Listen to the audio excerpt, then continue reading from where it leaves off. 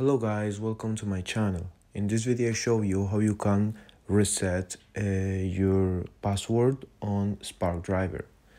So the only way to do it is contact the support of Sparkdriver. And in this video I show you the Sparkdriver number. Okay, this number you need to call them. And when you call the support on Sparkdriver, they